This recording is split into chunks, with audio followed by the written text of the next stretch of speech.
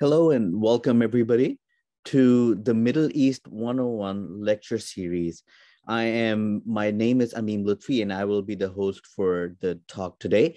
And it gives me great pleasure to invite our esteemed speaker for the day, Ms. Rana Karadsheh-Haddad.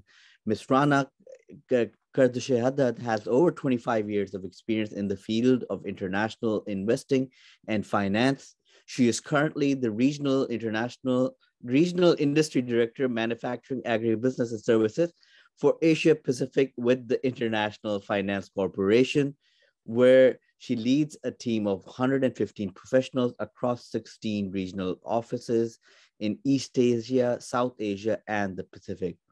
As IFC, she has driven the sustainability agenda in Asia across the real estate sectors through other sectors through innovative products and platforms, including IFC's first blue loan and groundbreaking green loans, as well as spearheading IFC's 2 billion real sector COVID response facility. Before taking on the role as the regional industry director at IFC, she was the country manager leading IFC's operation here in Singapore itself. Ms. Karadsheh-Haddad holds an MBA and MA International Economics from George Washington University and a BA in Economics and French from the University of Michigan.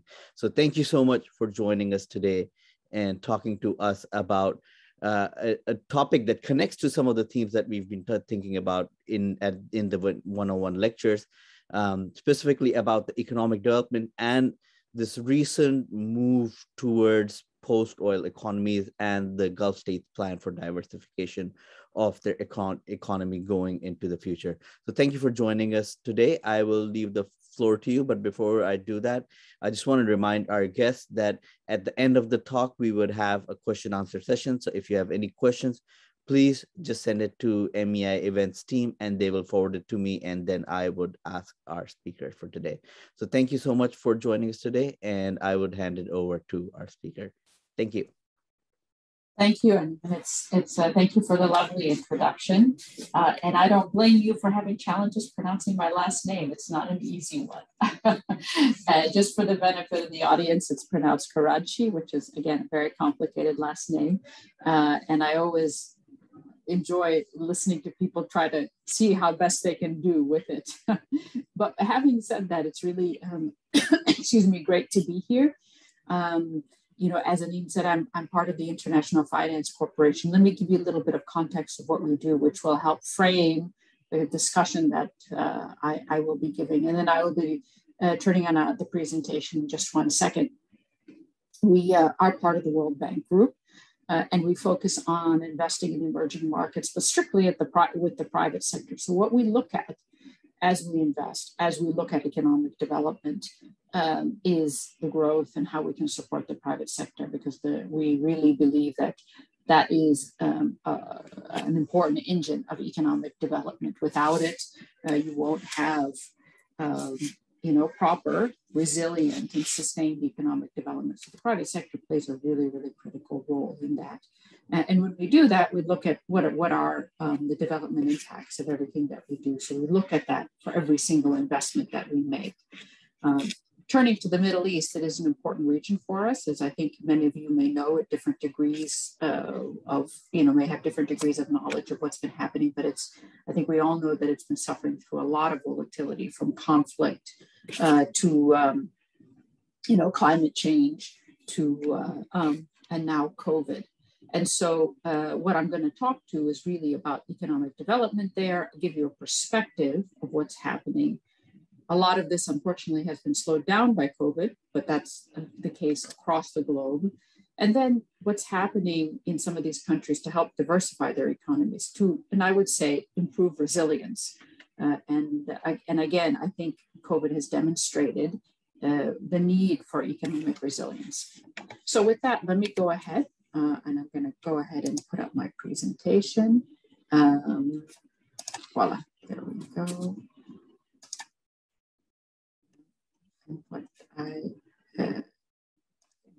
Okay, So I can see it on screen, so I assume everybody else can. The organizers can just let me know if you can or can't see it, but I'm going to assume you can. Yes, we can see it. We can see it. Excellent. Okay, super. So, I'll just start with just a broad context. And I would say that, many people think of the Middle East as either, oil producing countries, or they'll think of it in the lens of maybe the Israel-Palestinian conflict. But as you can see here, it's quite a diversified and heterogeneous region.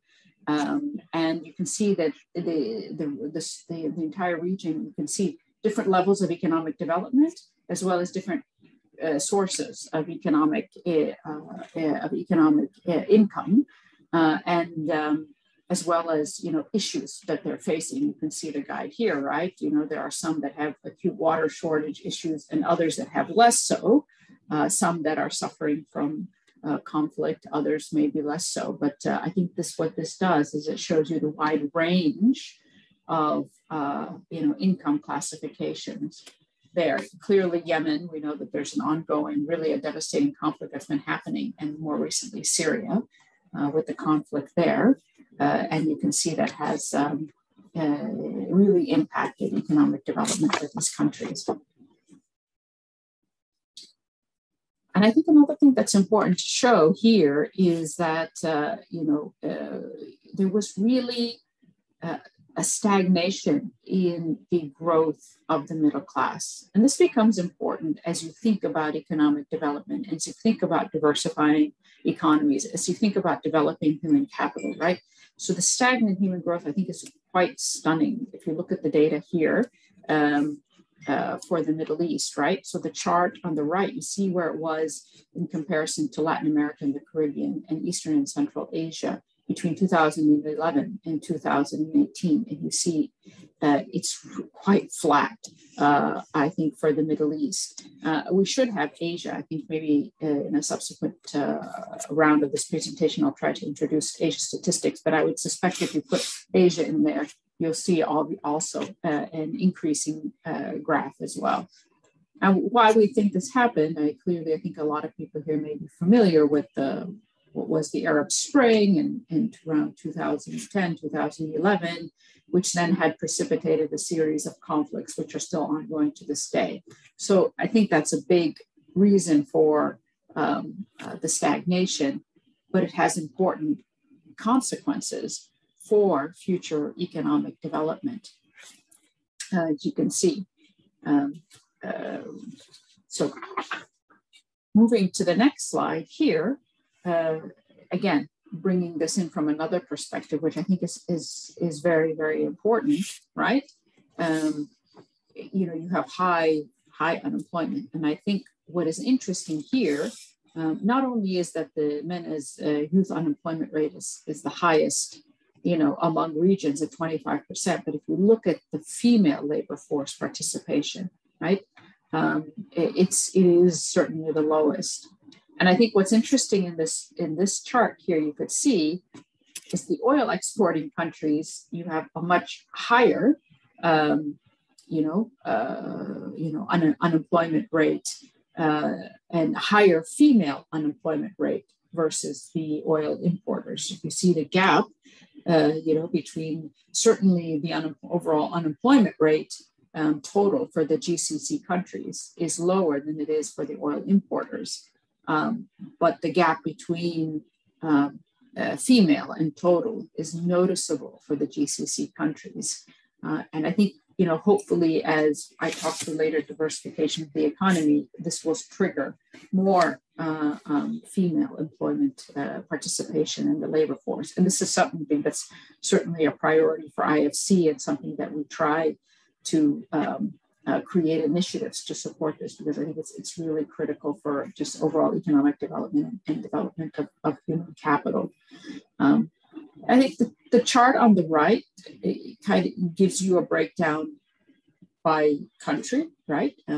In terms of, if you look at the ratings of economic condition, and what's stark is you can see, good or very good versus bad or very bad. Now, you can see here, for example, in Egypt, which was most very bad in 2011, but then improved in 2018. And I think that's as a result of some economic developments that they've put in place. But then if you look at some of the other countries, you see, look at the gap, which is quite notable. Jordan, good, has the sentiment of economic opportunities has declined between 2011 and 2018. Lebanon, I think, has always had a big gap, and I'm sure if you did that survey now after what's been happening in the country, I'm sure that gap would even be larger. And the same thing in Tunisia. And I think that goes back to what I had mentioned in the earlier slide of how we saw some economic stagnation between 2011 and 2000, now 18, 19, 20. And as it shows here on the right-hand side, the text says, a lot of these frustrations have spilled over into the streets. And you saw MENA region having 10 times more protests than the rest of the world.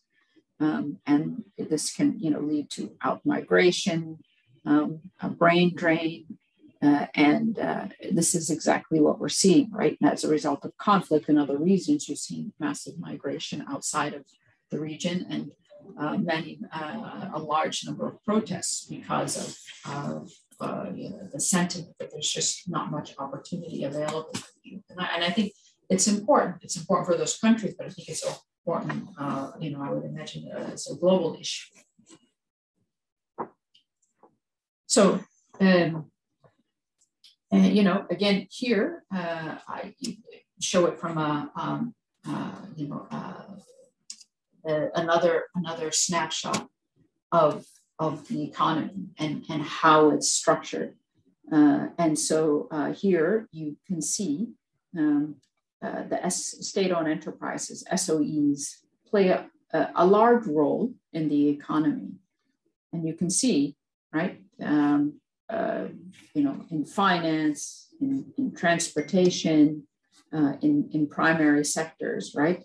So up to 30% of the employment in the region is provided by state-owned enterprises compared to 5% globally.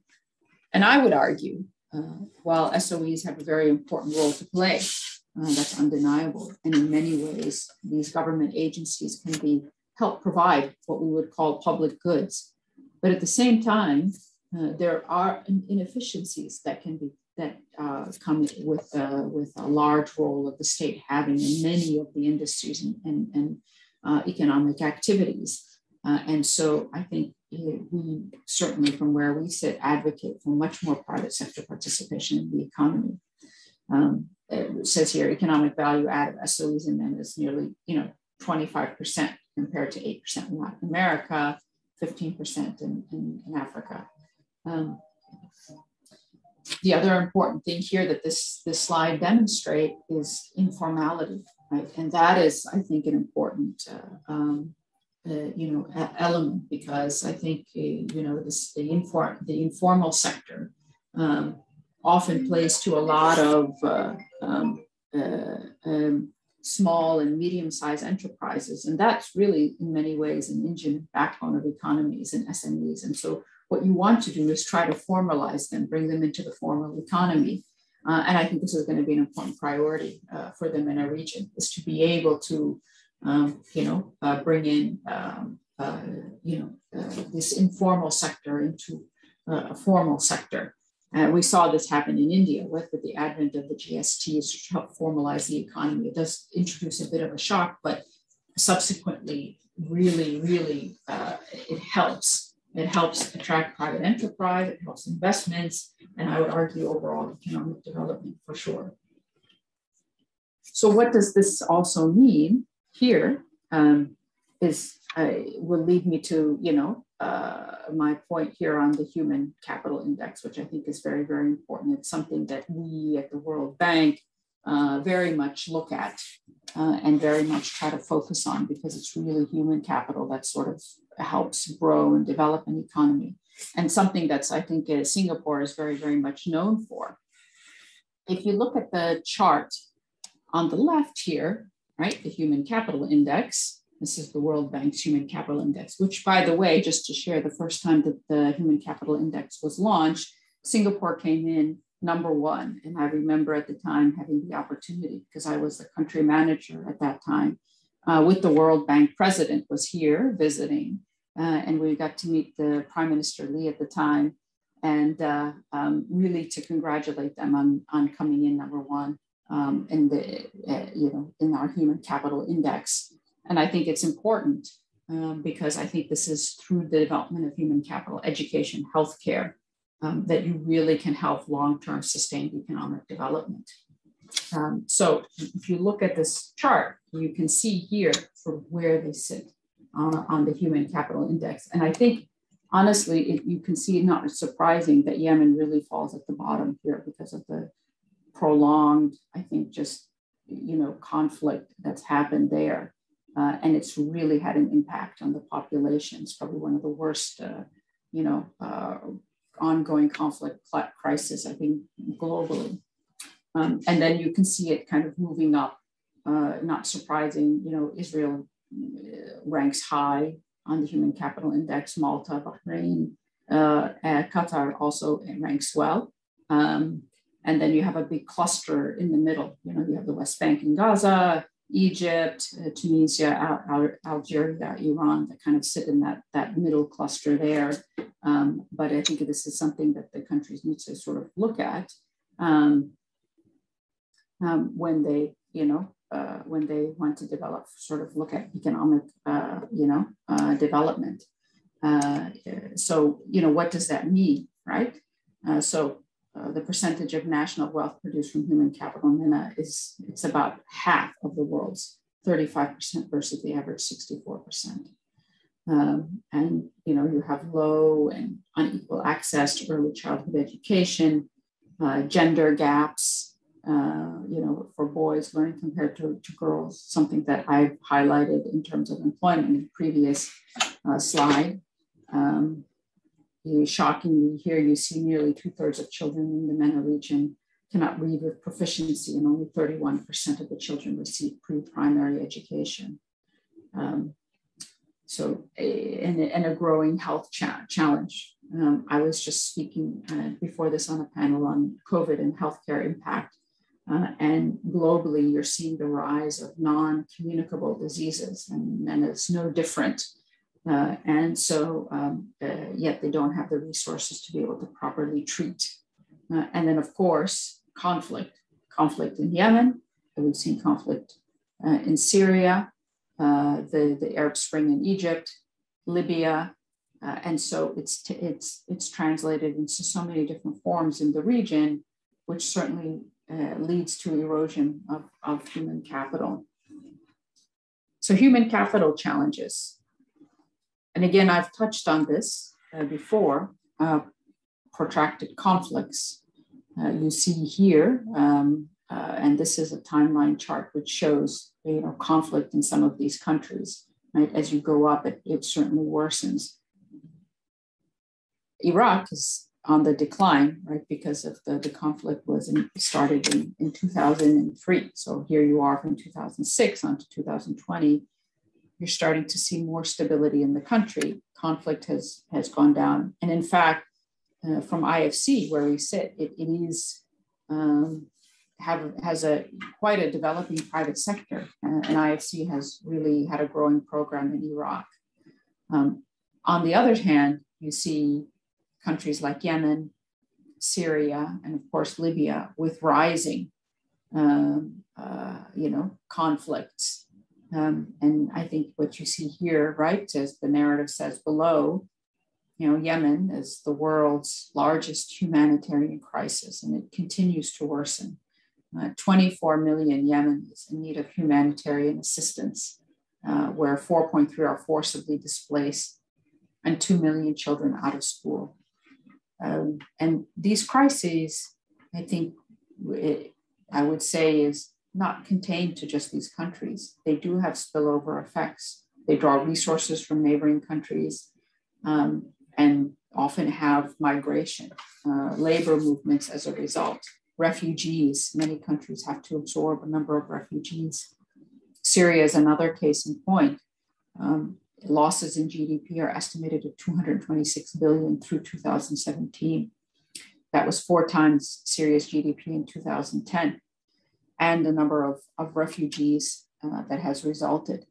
For example, I saw a statistic recently that said Lebanon, about 1/3 of the population are refugees in Lebanon, and in Jordan, 2 million refugees in the country. So it creates strain in neighboring economies, which then lead to other sort of knock-on economic challenges.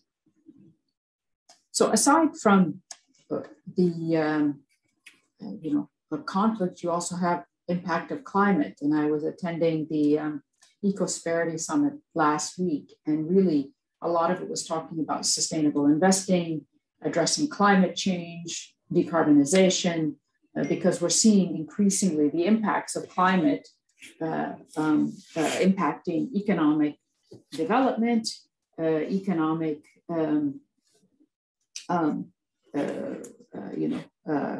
challenges as well.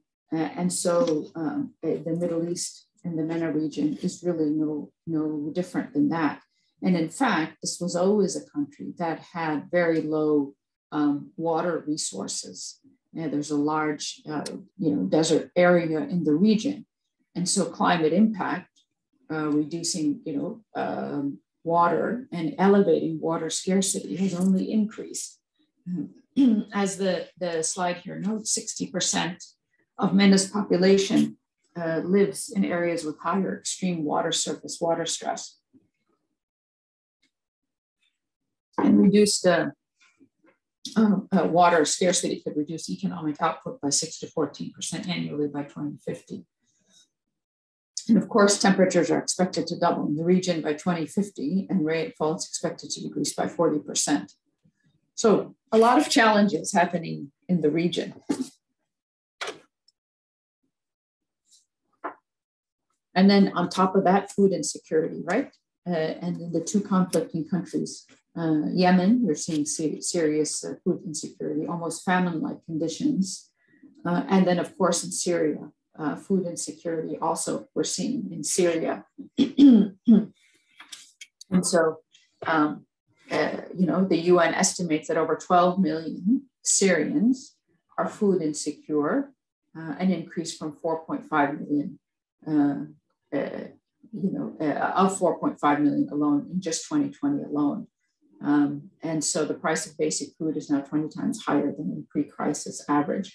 And for those of you who may have been familiar with Syria at all, it was really quite a prolific food producer. It was known for its fruits, its vegetables, its grain. I myself had been there before and really have to admit, really enjoyed the food in Syria, and the fruit there is just amazing. And then for it to, as a result of the conflict, pivot to such high levels of food insecurity is quite amazing, and quite, something is quite concerning, I would say. Then now we add COVID, right? So COVID has impacted everything, across the globe. It has led to manufacturing disruptions, supply chain disruptions, service disruptions, demand destruction, destruction, I would almost say in some cases, and then certainly stress on healthcare as a result. And what has happened is a lot of countries have really moved, implemented fiscal measures to help contain, to stimulate the economy, to keep it from, having much more serious economic impact as a result of COVID. And so that has had real impact on healthcare systems, on, like I said, manufacturing. And in the GCC, you certainly see the impact on oil prices, right? Because of the result of that, you see that huge dip in global oil demand, which has resulted in a huge drop in oil prices. And so the question then, I think, is, will these countries have the wherewithal to continue to diversify their economies and slow that down, or will this precipitate economic diversification? I think that one is still to be seen. I certainly have my views, and from what I've observed from where I sit as part of IHC, where I see governments moving and what the needs are. But this certainly creates a disruption in economic plans and economic activity, right? And of course, the lockdowns have led to demand destruction. So you see that impact in retail, tourism. There are a lot of countries in the Middle East that do depend on tourism: Jordan, Egypt, Morocco, right? And so these series of lockdowns has really dried up one major source of income.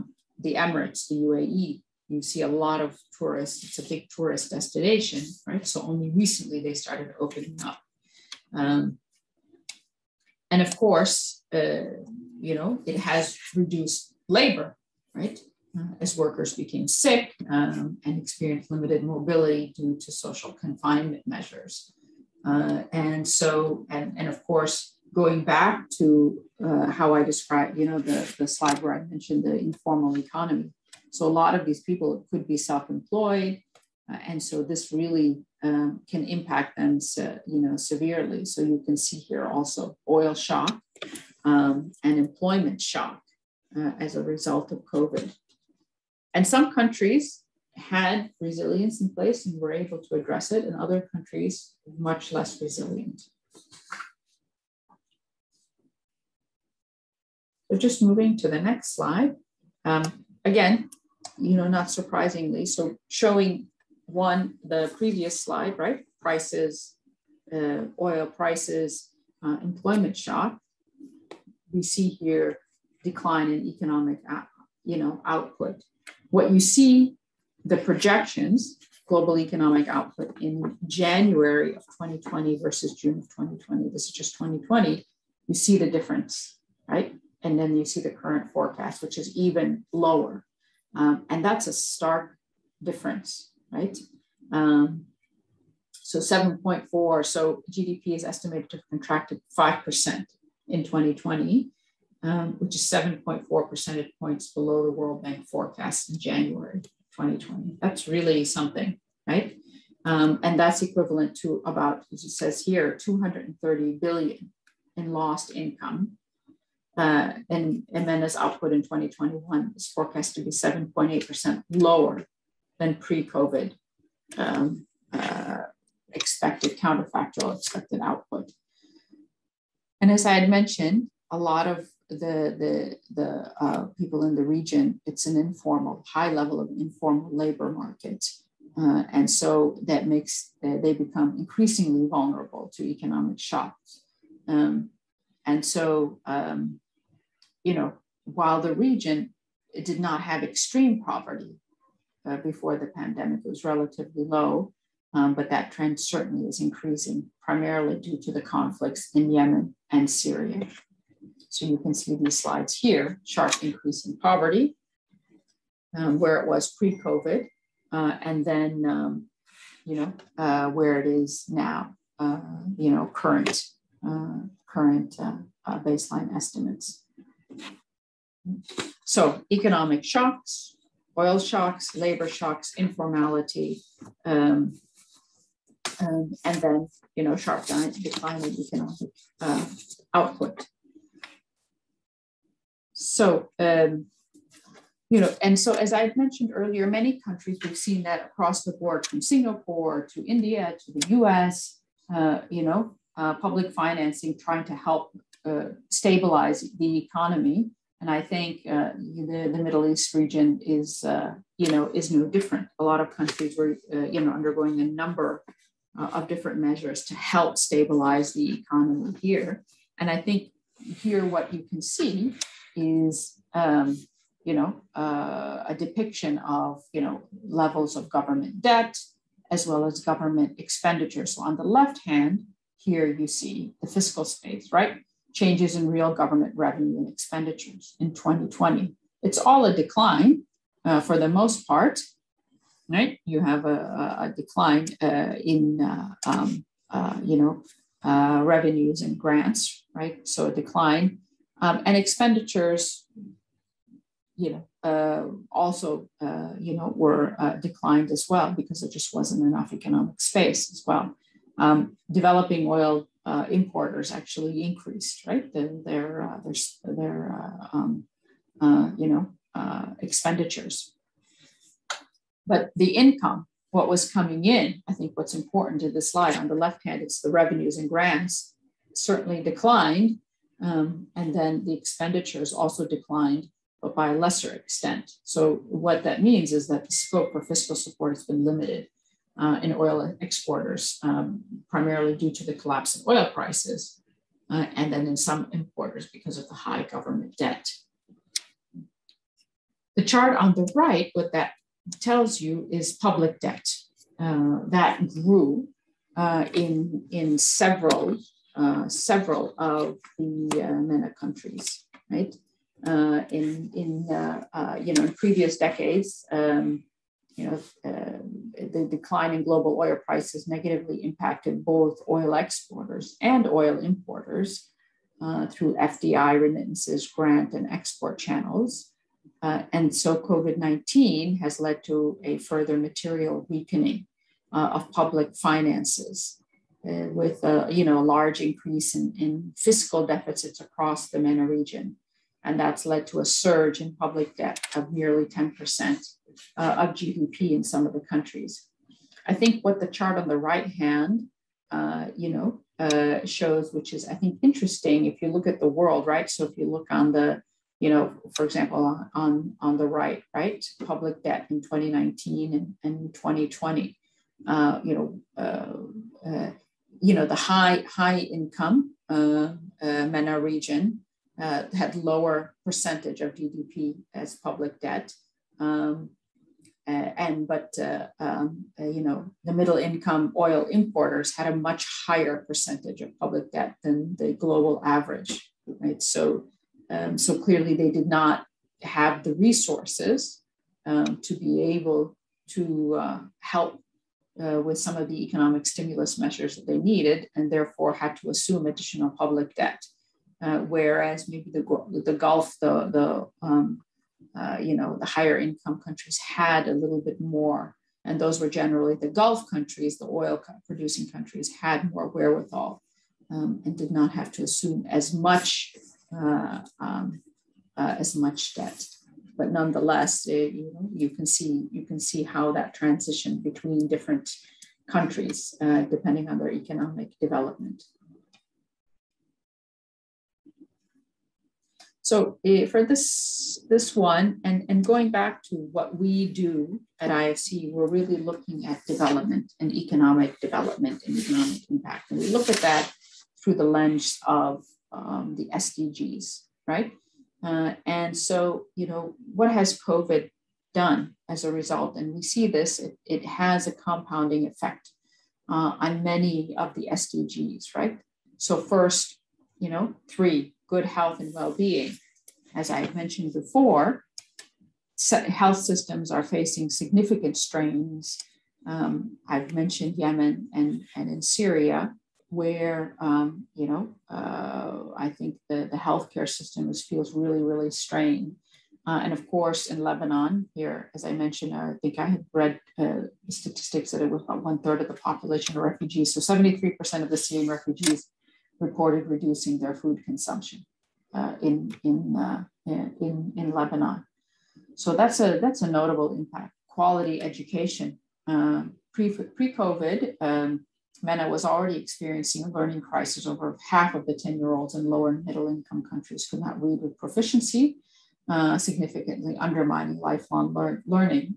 And so school closures have only exacerbated this challenge. And so I think it's something that's, I think it's going to be important. And I think countries will have to certainly focus and double down their efforts on education.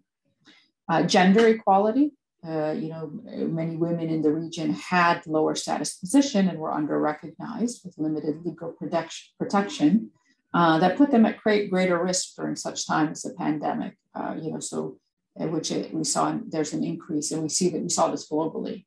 Risk of gender-based violence has increased, not just in the Middle East, we've seen that all over globally. And so, as a result, they've lost, limited their voice and agencies, right? And as well as ultimately participating in the labor market. And then, of course, as I had mentioned in previous slide, a sharp reduction in economic output in the region, right? Something that the region was already struggling to create jobs. And I mentioned the stagnant middle class in the region. And of course, SDG 16, peace, justice, and institutions, right? So there was, perception of corrupt and lack of transparency, something that you see in a lot of emerging markets. But I think here this word you see FCB, which is fragile and conflict and violence countries, violent facing countries. So you're seeing some of that in the region, and I had shown a chart about that, right? So I think that also perpetuates that, image of ongoing violence in the region, right? So you see these institutions can be impacted by that. So what needs to happen, right? So I think as a result, and these, now I want to talk about some of the, okay, so now what and what's happening? So we are seeing some positive movement there and some movement to address the development challenges in the region. And the World Bank is very much part of this, and IFC is very, very active here. But in matter of fact, for us, it's very much a priority region for us. And so trying to see how we can help stimulate economic activity, how we can stimulate development, how we can support the private sector, right? So in many of these ways, in many of these areas, it requires investment, but also structural transformation. So what would I say about that, right? So you have to, look at how you can build back trust in governments. And in some places, we're seeing that happening. And actually, we see that vary from country to country. In some countries, you do see a higher level of trust in governments. In Jordan, for example, you do see that. In other countries, you see much lower trust in government. I think case in point here is Lebanon, right? I think many people here may be familiar with the crisis that's happened, the political crisis, and of course, the physical crisis, which was the explosion at the port in Beirut, which led to economic and physical devastation as well. And then subsequently, the political crisis, and of course, the financial, stress that the country is facing as a result of the stress on the banking sector. So this, I think, one structural area that will need to be addressed. And I am, here in a, sort of perennial optimist. I do believe that once a crisis hits, unless there are severe externalities, you will start to see movements to addressing these crises. And I do believe that the countries will start to look at addressing these from a structural perspective. And so once they deal with any ongoing conflict that they're seeing, right? The other thing is returns on human capital, right? I'd mentioned, learning poverty, learning losses, right? Weaker health systems. So, and this is a priority area for us, right? So investing in education, tertiary education, and investing in healthcare. And so we're seeing a lot of movement now towards trying to address these problems. So again, sort of looking at the issue and trying to address it. Uncompetitive economies. I think there is globally, from where I sit globally, a very, very active dialogue on bringing and increasing the role of the private sector in economies, because the fiscal space, the inefficiencies of some of the SOEs, really were highlighted through COVID. And so now we're seeing an openness. So we're seeing movements and discussions towards privatization, towards bringing in private capital, towards bringing in private investments into countries. So again, starting to see that dialogue shift, certainly. Gender gaps, right? As I mentioned, that needs to certainly be addressed. And we're seeing a lot of initiatives towards supporting women in the workplace in the MENA region. Now, migration, this is a much more complicated story, right? And I think only once you put in place structural changes, you eliminate and you mitigate the conflicts that are, appearing in some of the countries, that you can reverse some of these, forced migration trends. I mean, some of us know a lot of people, in Syria. Like I said, I've been to that country. I know a lot of Syrians, and, I can tell you, the vast majority of them would like to return to their country. And so, once it's back on a path of stability and, conflict we can say has been mitigated or significantly reduced, you will see many of them returning back to Syria, right? But in the meantime, they do present structural challenges to the countries that are hosting them. And so, this has impacted Europe, the US, and certainly other parts of the Middle East as well. So I think, hopefully, managing and mitigating and reducing the conflicts, you can see start to hopefully reverse some of this trend.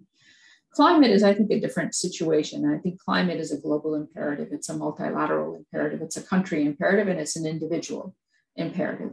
And I think this is something, as I said, I was part of discussions last week talking about the importance and the impact of climate change. And I think the Middle East is no different. Asia, we're seeing the impact of climate change through flooding, through disruptions and extreme weather patterns that are happening, I think, in Asia. In the Middle East is no different. So there you're seeing higher rates of accelerated desertification, groundwater depletion, and also a large share of population in flood-prone coastal zone, which is, I think, you see the two different ends of the impact of climate. And that can also lead to growing migration, not just climate, but also conflict, but also migration as well, climate. And so, so you're seeing here that, that's something that we have to address, I think, on a global scale, on a global scale. And so, and I think this is something, as I was saying earlier, something that we have to address collectively. It's an important initiative. And, the World Bank is certainly prioritizing climate as an agenda. For us, for example, we are looking to grow our climate investment footprint. We have committed to that, 35% by 2030 of our investments will all be climate related.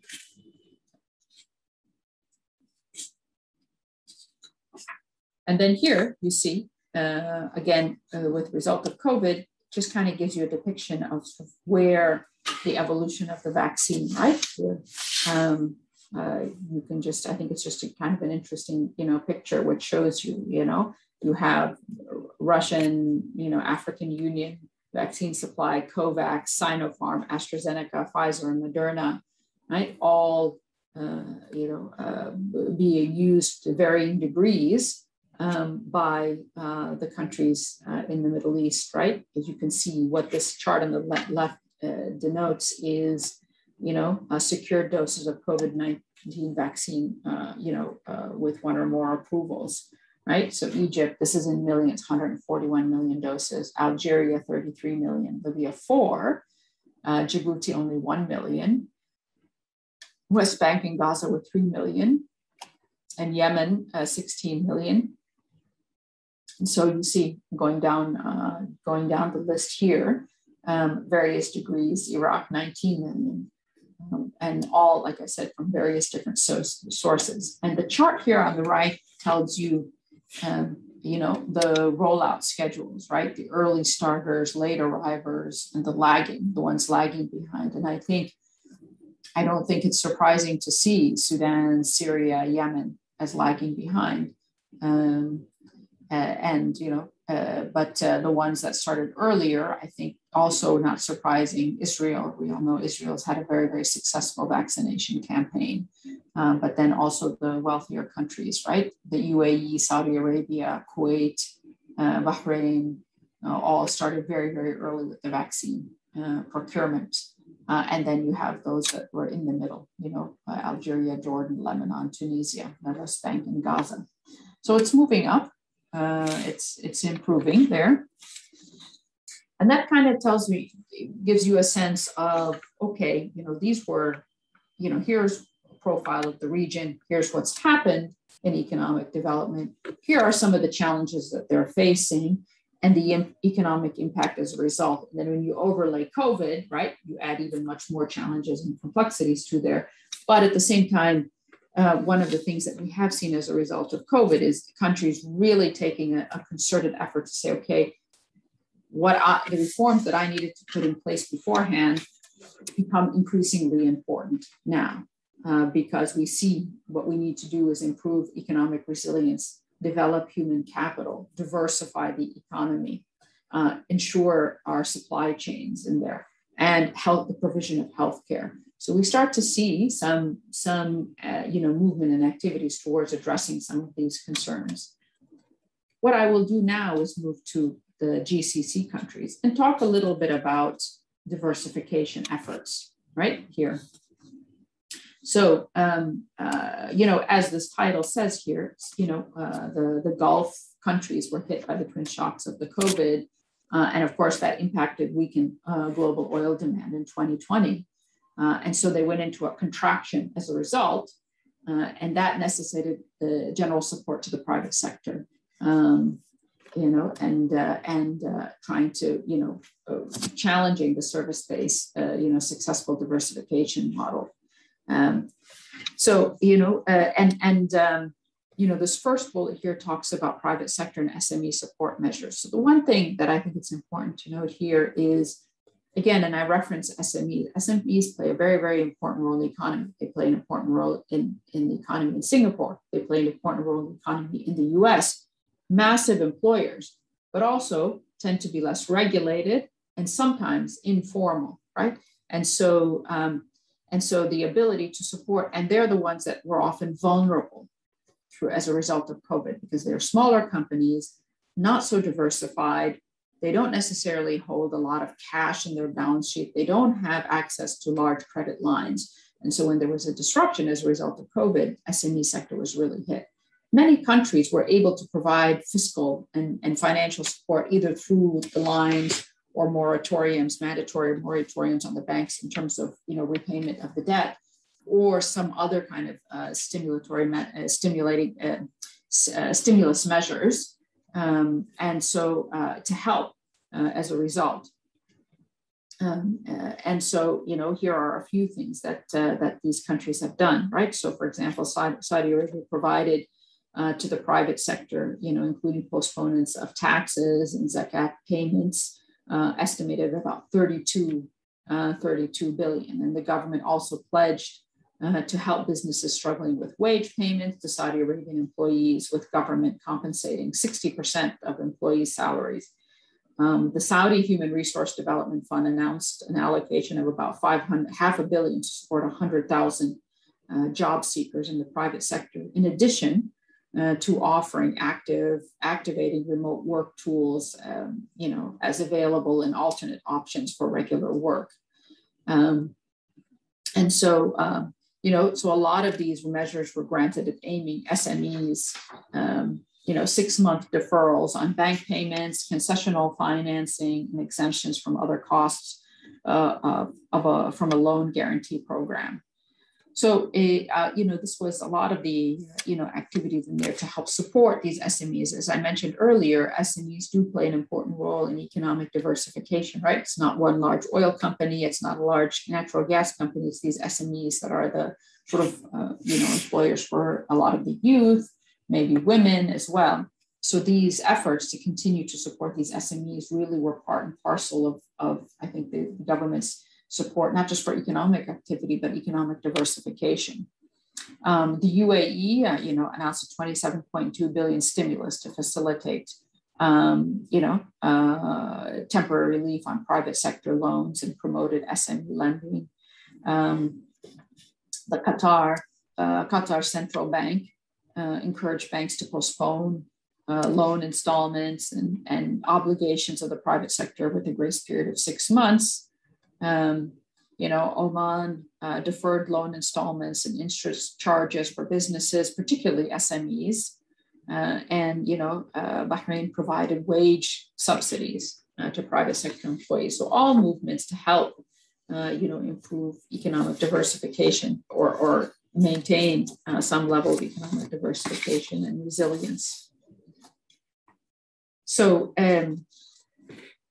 But what had been happening? So that's the SME supporting measures, and that was a lot driven by the need as a result of COVID. But there's also some structural reforms that had been being put in place, as the second part of the slide noted, as part of the new labor strategy, Saudi Arabia amended its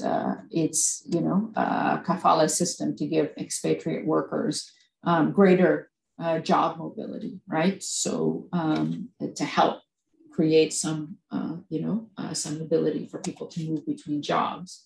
The UAE introduced reforms allowing the full foreign ownership of onshore companies, and annulling the requirement that commercial enterprises have a major Emirati shareholder. I think that's significant, because what does that do? It brings in much more private investment, much more capital, again, helping to introduce diversification and economic resilience.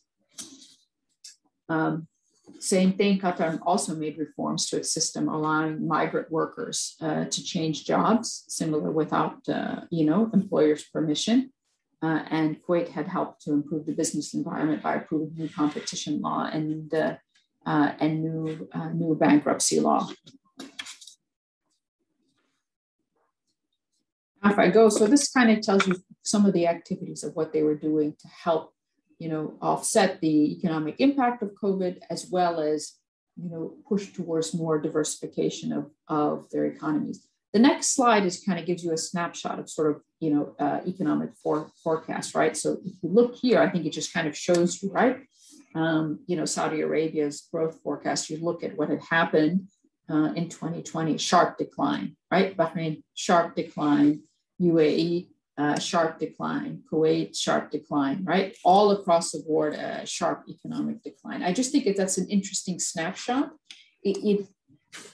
I had mentioned this earlier, right? When I showed the sort of the regional macro picture in terms of economic decline, but I think what this does, it just kind of gives you a nice sort of country by country, right? You can see, there was positive economic growth to varying degrees, and then a sharp decline in 2020, and then sort of improvement. This is something that we're seeing across the globe, certainly.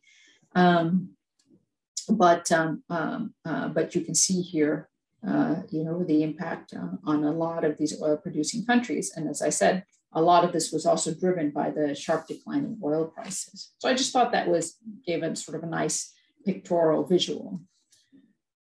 This next slide here, and I just have a few more slides to go, and then we can open it up for discussion. The next slide here just also gives you some of, from another angle, the fiscal and response measures, right? The stimulus measures that were put in here, sort of monetary and fiscal responses, right? In terms of, fiscal response, change in policy rates, and policy measures as a percent of GDP. And as you can see, most of which has been sort of monetary macro fiscal measures versus fiscal measures in many of these countries. And you can see here, right, what has happened. So fiscal stimulus packages, they've typically included, higher spending on healthcare, relaxation of tax obligations, particularly for employers, and increased spending on social safety nets to support incomes among the rapidly rising numbers of unemployed worldwide and in those countries, right? Monetary and financial measures, have included lowering policy interest rates, something that we've seen across the globe. Relaxation of macroprudential rules, again, no different. We see that everywhere. Microprudential guidance, such as encouraging banks to accept delays and interest payments on outstanding loans. Again, something that we're seeing everywhere else. The region was no different. And liquidity support. But the sum of fiscal and monetary and macro financial measures made in response to the economic downturn actually were quite sizable, although tilted more towards monetary macro support more heavily. So in Bahrain, for instance, the measures added up to 37% close to 37% of GDP. And Qatar, although the fiscal support was 0.4% of GDP, the overall package nearly 14%. And Oman and Kuwait, where the authorities did not quantify the fiscal and monetary measures respectively, the available figures don't fully reflect the scope that we think of the policies taken. And I think this next slide is also worth sharing because I think we've seen that, and we see that here in Singapore, right? Stringency index. And you can see the up and down of the stringency index. And I think here in Singapore, we've certainly felt it, right? Relaxed, more strict, a little bit relaxed, more strict. And I think it just shows you the challenges of managing this that governments have under COVID. And I think here it just shows you sort of where a lot of these countries are in terms of, the stringency index. And I think the one that has remained, right, relatively low, if you look here, Bahrain looks like a little bit lower, but most of these, again, and this was the time, I guess, of the second wave, March of 2021. Stringency index, went up, and of course, so, and I think you'll see, and it's, I think probably if you look now, it's probably relaxed a bit more. But I think what is interesting here is that you see up and down, right? And I think the challenges, and I just think this is just an interesting graph. It doesn't really talk about economic development, but I think it's just interesting to observe this slide. And here, I think on the right, you see the number of COVID-19 cases per million population, right? So, and I think that's just an interesting, cases, thousands, January through April, which is the dark green, cases in thousands, January to December 20, in light green, and then, thousands, per million population. That's just proportionate. One is absolute, and then one is a proportion. And I think, this graph shows you that it's just, it varied from certainly country to country. But here you can see the UAE, for example, cases January to December 2020 versus January to April 2021, almost equal, but yet very different for some of the other countries. And I just think that's just an interesting slide to graph to observe. So if I go, to this next slide, and I think this one also, is a very, very interesting slide because we talk about oil-related, oil contribution to growth versus non-oil contribution to growth. And what this slide will tell you is the level of success in diversifying away from oil seen in many of these Gulf countries, right?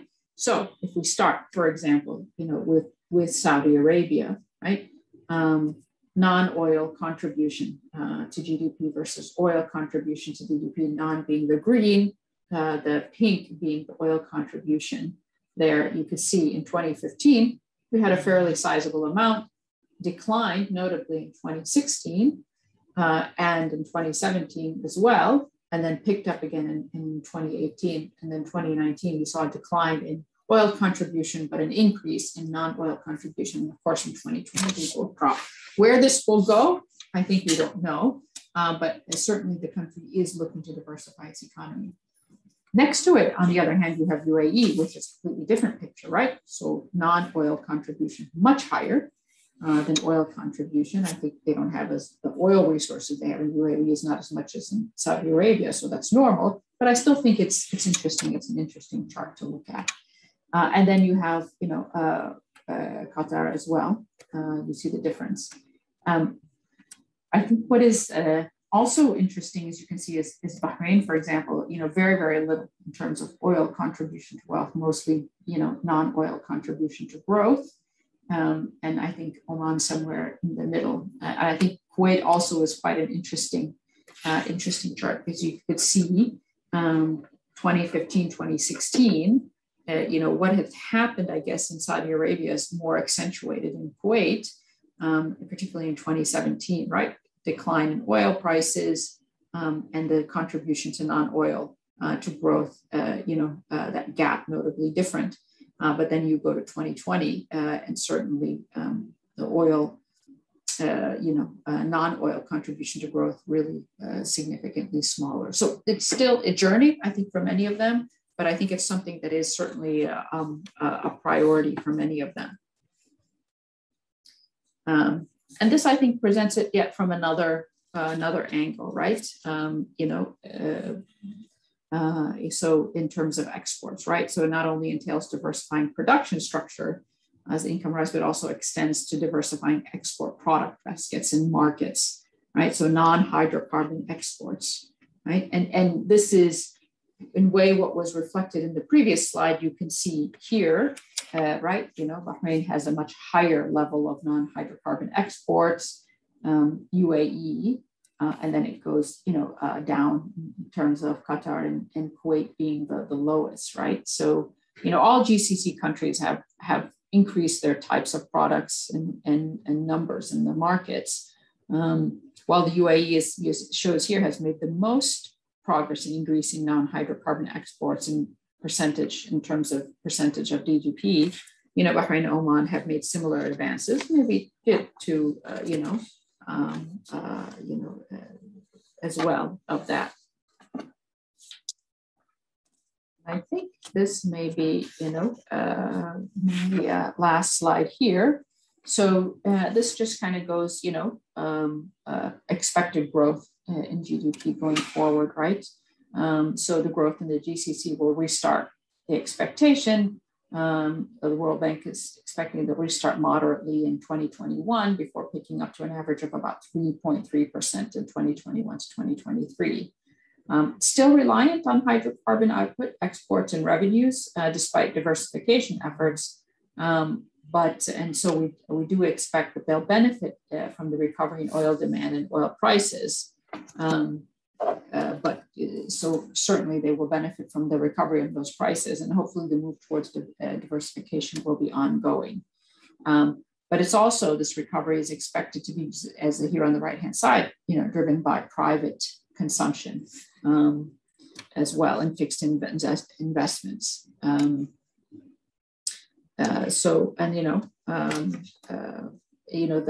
resumption in oil and gas projects, we will probably see some of those as well. But we do expect some growth to continue. And I think what you can see here, right, the expectation, the forecast of private consumption, right, and it varies from country to country. Fixed investment, public consumption, and then net exports as well. So it's pretty, I would say, relatively mixed between the three across all countries to varying degrees, which, I think, like I said, it's one indication, and I think a very interesting snapshot in terms of where we see, GDP growth going forward, right? I think it's, going to be a mix. And I think it's important that we do see projections of increase in private consumption because I think that's a big driver of economic growth. The fixed investment expectation will probably still continue to be in hydrocarbon, but I think as these countries move in towards diversifying their economies, it will help, I think, sort of for economic resilience going forward. I think this is, and with that, I think that is my last slide. What I'll do is I'll maybe just stop sharing here and then just go, to the full screen. And I think what I was trying to share here was to say, okay, there are a lot of challenges, giving you some economic statistics in terms of how the region operates, the difference, the how heterogeneous the region is, what COVID has impacted and how that's impacted economic development, and what's important for them to continue to achieve their SDG goals, and some of the sort of changes that we're starting to see as a result. And then talked a little bit about the GCC economies, the impact that the COVID has had as a result of the oil price decline, and their move towards diversifying the economy base, and then finalize with some statistics and some, to show you sort of how, from different angles, the GDP growth has looked in terms of composition, in terms of rate across the Gulf countries. So with that, I will stop and say thank you for allowing me to present, and see if there's anybody happy to take some questions, Q&A. Thank you so much for the very detailed talk. It puts a lot of the data on the table, and it'd be interesting to get into some of those charts, maybe even during the discussion. So I'd just like to remind everyone, if anybody has a question, you are welcome to send it to the EMEA events team, and they would forward it to me, and I can then read it to our presenter. We will start with, we have a question in from Alex, and Alex is suggesting, he's saying, thank you very much for the very informative presentation. You mentioned the MENA region welfare dynamics, especially changes associated with middle-class status. What are the immediate impact of COVID-19 on human capital development? Also looking at the necessity to use digital tools that are currently not being used, properly diffused in the region. In your opinion, in the coming 5 years in the MENA region, which countries will accelerate the trend for non-poor populations falling into poverty? It's a series of questions. We can maybe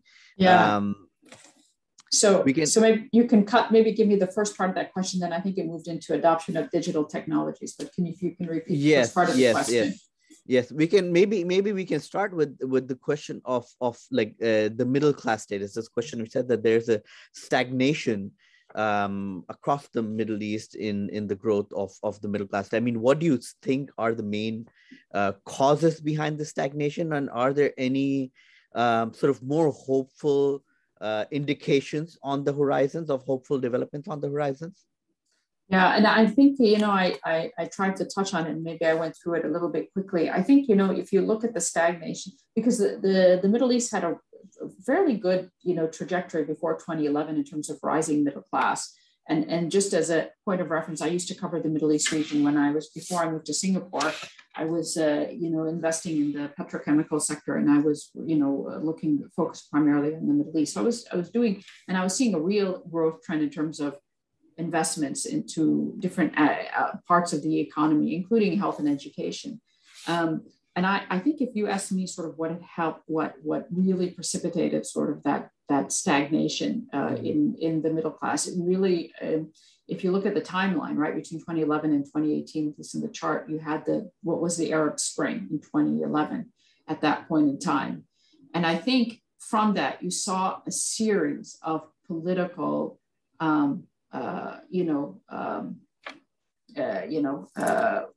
turbulence in there. What started in Egypt, then to Libya, of course, well, it started in Tunisia, right? Then to Egypt, and then we saw it in Libya, and then the conflict in Syria and the ongoing conflict in Yemen.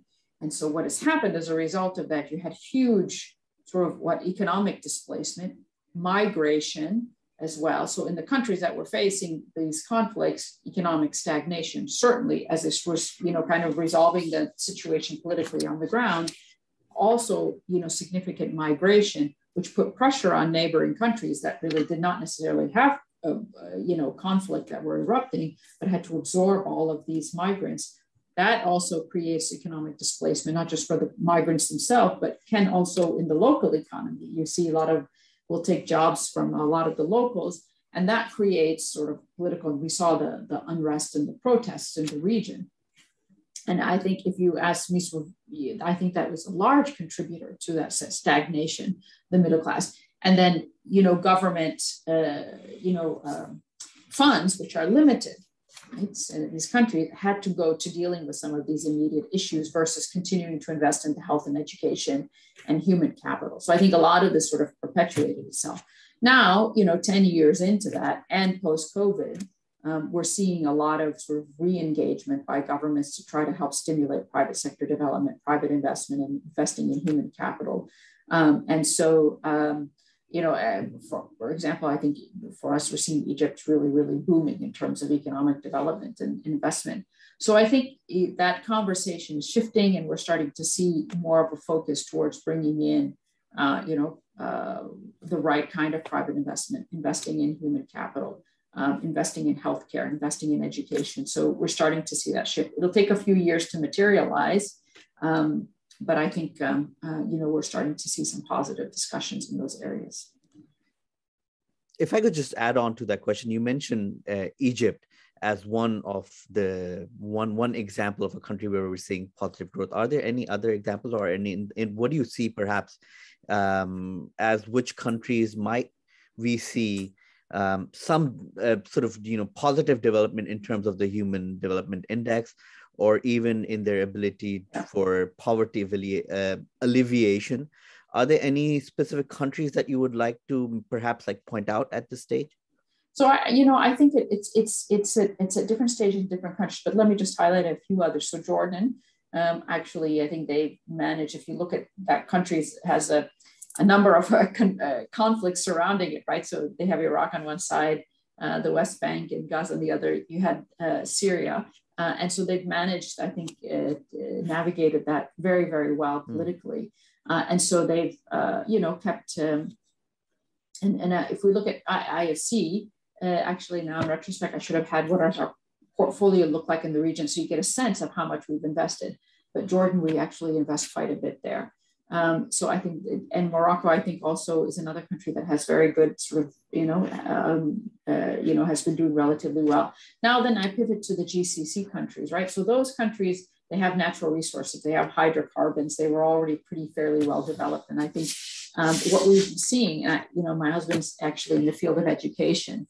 And so there's been a lot of what he's seen is a lot of push in the GCC countries to help develop human capital, to help, improve, in which sectors the locals are employed, and to educate and to help sort of, bring them into the workforce at many different places, many different levels. So I think, there you're going to probably see some, continued improvement there. You're seeing, for example, Dubai, they're trying to create sort of a health hub there. So, and that's something that they've been pushing for. So I think if we segregate the Gulf, I'm fairly confident that they're going to see, continued sort of, now they're going to be on the upward trajectory, economic growth. And I'm quite sure governments will continue on that path towards, diversification of their economies. If I could, just to continue the discussion, I mean, you in the end sort of mentioned about segregating the Gulf states from some of the other Middle Eastern states. I'm wondering, even more broadly in terms of seeing the data, are we now at a stage where perhaps it might be more beneficial to see a disaggregated data between, let's say, the Gulf states where you have, with hydrocarbon resources and sort of, more very different circumstances, very different sort of concerns and points in development, whereas you have another Middle East, which perhaps, more in broad strokes is facing similar circumstances or facing similar threats. Is it beneficial to think of these as sort of like two discrete parts or two discrete sort of components of the Middle East? Well, okay, so I can tell you how we do it, right? So we only invest in emerging markets. We don't invest in the Gulf countries because they don't need IFC support, right? I think their GDP per capita is much higher. We do in some select areas, very, very, it's highly, highly selective because it has to be something that is really developmental. So we do actually segregate our intervention. So we invest in Jordan, Iraq, Egypt, Algeria, Tunisia, Lebanon, and Morocco. We don't invest as much in the Gulf countries. Like I said, we do some, but it's very, very selective. So, for example, water maybe because it's an important, it's a scarce resource all across the Gulf. So we might help in some areas of introducing private capital, private investment in the water sector. But in those countries, so we actually already do segregate that. I've combined them in this presentation, partly because to show, because in many ways, I mean, these countries, they are different economies and they all kind of operate sort of with different dynamics. But because migration and because a lot of people from the poor regions go into the Gulf to work, what happens economically in the Middle East region, some can have a direct and indirect effect in the Gulf countries. So you always have to be mindful of what's happening in the rest of the region, because they play an important role in terms of, they provide a lot of, funding support. There's, trade that happens between, and a lot of employment between these countries. So that I'll often show the whole picture because in one way, shape or another, they do affect each other. But in terms of how we invest, we certainly segregate them. Absolutely. Thank you. Thank you. And I'm also wondering, since it seems that one of the main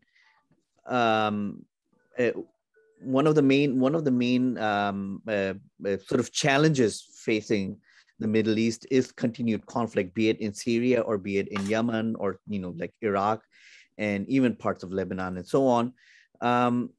What is the World Bank position on investing in countries with ongoing conflict? We do. You invest in the midst of conflict? Of course, we have to provide support. We segregate countries from middle income to lower middle income to IDA, which are the poorer countries. But then I mentioned FCB, which is fragile and conflict and violence affected states, and those we really do try and help. It's not easy, right? So that's not an easy thing to do. And we do try to set, sort of our internal targets of trying to support some of these countries. So we do help.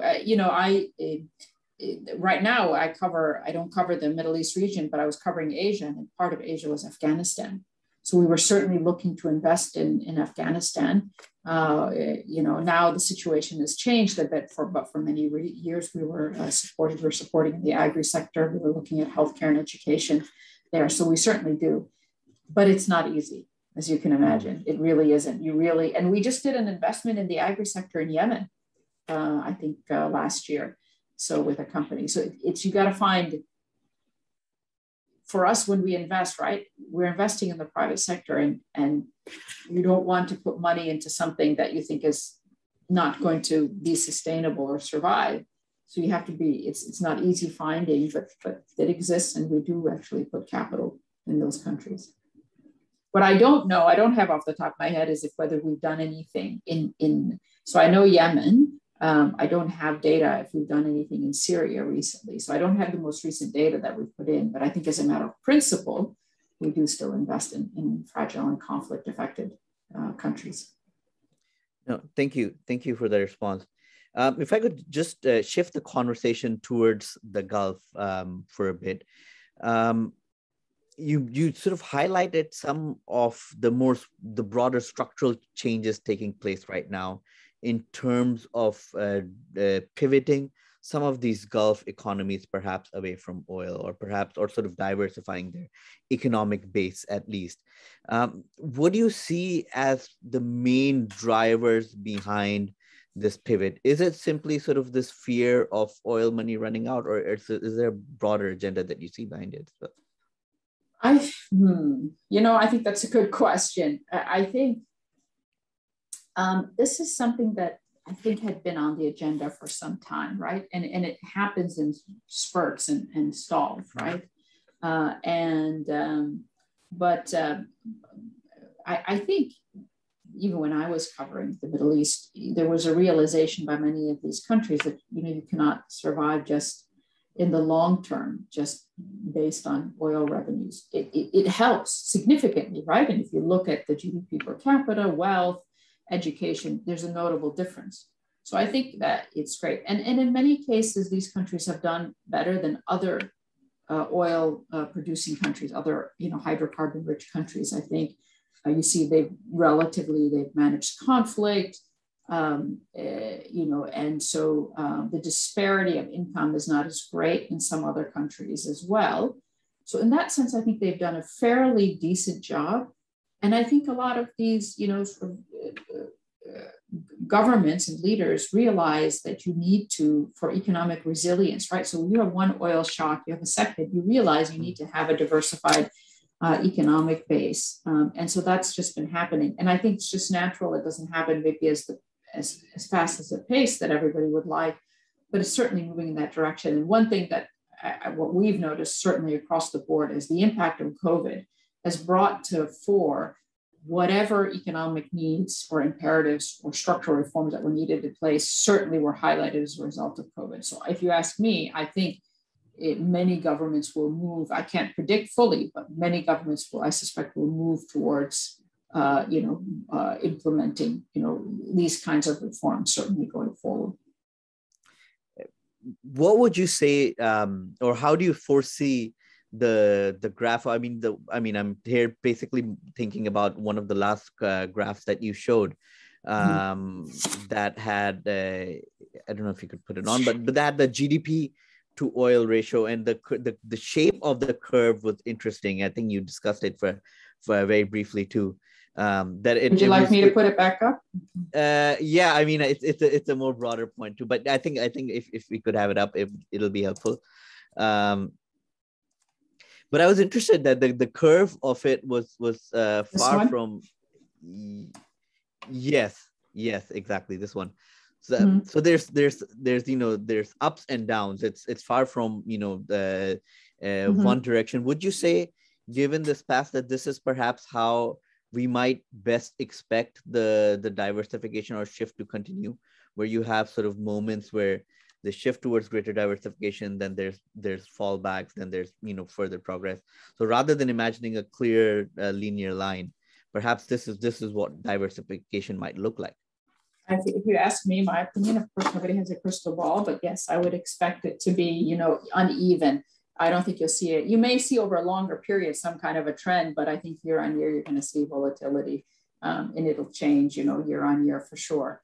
I think it's, if you ask me, that's kind of, I would expect to see, this a shifting pattern going forward. Thank you. We also have a question in from the audience. Asif is asking, could you please elaborate on IFC's foray into the domain of blue loan and its future prospects? Okay. Well, that's not, that's Asia. That's something our team did, which was, was IFC's first blue loan. So that is, it's an initiative to combat marine plastics. And it's I'll be actually speaking at the World Ocean Summit in November on this, on what we're trying to do. So we've been working with the World Bank to get an assessment of, how can we help to address this.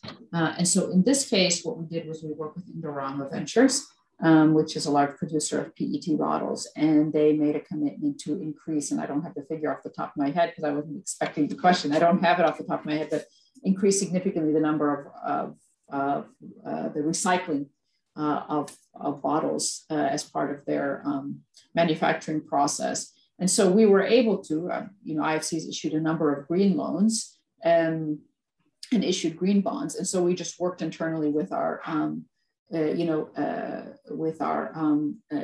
internal climate team to create the taxonomy, the framework, and the certification for this, which would be a subset of the green loan, to make it a blue loan, but specific. So that was kind of the process we had to go through. So, how do we tag it? How do we certify? Can we assure that this will be blue? We went through that process, but ultimately the objective is to sort of reduce, limit to mitigate marine plastics. And this one was directly contributing to that. The World Bank has provided a number of studies in Southeast Asia, Vietnam, Thailand, I think Malaysia as well, in terms of diagnostic of what they need to do to put in place and how to reduce marine plastics. It's a major issue across Asia. Thank you. We have another question, and it's about COVID-19 and digitalization. Like how has COVID-19 impacted the digitalization of the economies across the Middle East, perhaps? Yeah.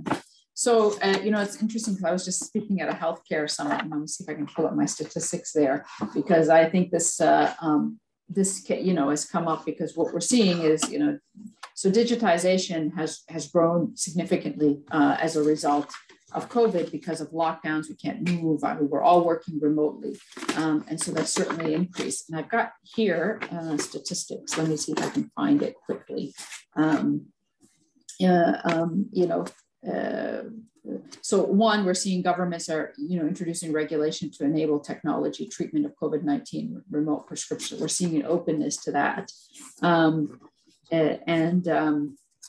Where is it here? So just in healthcare, so I think across the board, it will be, but let me give you statistics with healthcare, because I was just talking to that. So here, we're seeing now patients are now more willing to use digital healthcare instead of visiting healthcare professionals in person. So a Bain survey revealed that 50% of patients in Asia and Pacific say they expect to use digital health tools in the next 5 years. I think it's going to go up. You see sort of the online markets, Amazon, things like that taking off. Our investments in things like data centers have really gone up because that's all about the digital economy. No question, COVID has accelerated that. It's accelerated that in digital learning. It's accelerated that in digital healthcare. It's accelerated that in the digital marketplace. And so I think for sure, it's here to stay. And to be honest with you, I don't know how much this will go back. I think the digital marketplace is certainly here to stay. And I think in terms of now people realizing that they can do doctors virtually, I actually like it. I don't mind it. So I think that's certainly going to accelerate. What's going to happen now is that governments need to think about on the regulatory side. What are the implications? What are their data privacy laws look like? Do they have, what are the standards look like in countries? So that it'll grow, but that introduces a whole other suite of questions for regulators and for governments to look at and to address. So it's complex, it's complicated, certainly. Thank you. If I could also just ask you about, climate change, how seriously are any kinds of efforts being made across the Middle East in addressing some of the challenges presented by the sort of the climate catastrophe, let's say? So, we're seeing every country, for us, climate is an imperative, and we're doubling down on our efforts in climate, and the Middle East region is no different. I think everybody's taking it seriously, to be honest. I think all countries are. In the Middle East, the issue is desertification and water resources, and it's really important there. And it's really, it is a constant, struggle, and it's a serious issue. You're looking at new technologies to help address this. But I think, they're really looking at it seriously. We've invested in a lot in the renewable energy space in Jordan and in Egypt as well. I think, I don't have all of the policies off the top of my head, but we know that this is an important concern for them for sure. And I think we would expect climate-related investments to only increase in the region. What about the Gulf states? Like, given their sort of dependence on oil, is there sort of positive development or any sort of indication of them also like taking climate change seriously as well? I think every country is, or every conversation with every country that we have. I cannot say I encountered one country that does not take it seriously. The question is, how do they implement it? Mm-hmm. And and a lot of these countries are committed to sort of net zero, but what does that transition look like? And I think for the Gulf countries, because of the strong level of the hydrocarbon base in there, it's going to be an interesting path. I don't have those discussions and those policies, but each country is going to have to look at what's that transition for them, and what does it look like. And so I think from what we understand, we talk to them, it's very much important. But we're not going to expect them to turn the tap off from one day to the other, right? So it'll just be a different kind of path than, say, Singapore, for example. Okay, I think we're about out of time. So thank you so much for this wonderful presentation today. I'm sure all our audience have greatly benefited from this very deep analysis into the economic and political situation in the Middle East. So thank you everyone for joining in as well. Please do stay tuned to MEI events more broadly and the 101 series in general, in specific. So again, thank you to our speaker today. Thank you very much. Thank you to all. All right. Thank Have you. a good day. Bye-bye.